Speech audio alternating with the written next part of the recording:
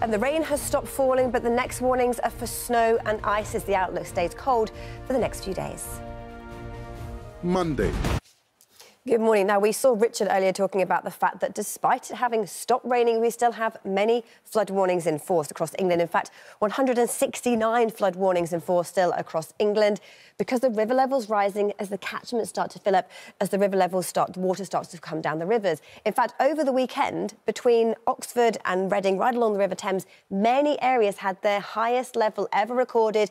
And this is the normal level here in Reading, and it broke its all-time record at the River Thames at Reading, and that caused scenes of flooding. Good morning to you. Last week it was about the rain across the UK and how exceptionally mild it was, and we saw the scenes of flooding that we had over the weekend with river levels slowly rising. The welcome news is that it is drier as we head through this week, thanks to high pressure. It blocks these weather fronts making progress, but it's also been dragging down some much colder air because it will feel cold. So let's see how things pan out as we head through the next 7 days. It takes us all the way through the week and on into the weekend, and the message is that it is largely dry, but also turning very cold. It was this weekend we saw the big change to the colder and drier. The north of the UK, Scotland, Northern Ireland, northern areas of England, there's our average line, and temperatures remain below average all week with these nighttime frosts.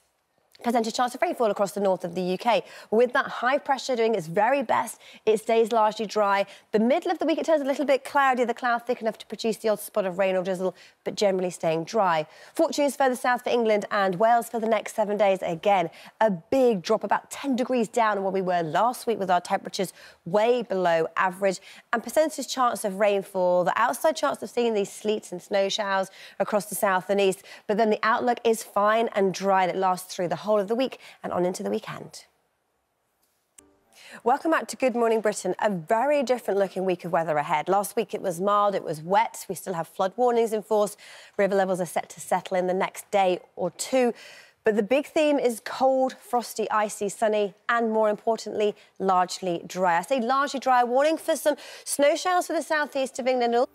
Good morning to you. With hundreds of flood warnings and alerts still in force and the scenes of flooding this weekend, the welcome news is the weather this week is drier, largely dry for all of us, but much, much colder with the return of frost, ice and fog, but also some much-needed sunshine. So here's how it looks first thing this morning. Clear and cold with temperatures widely below freezing, and a warning for showers in the southeast of England and Northern Ireland could bring the risk of ice first thing this morning. But today, it is crisp winter sunshine that's the name of the game, about 10 degrees colder than this time last week, with highs of just 4 or 5.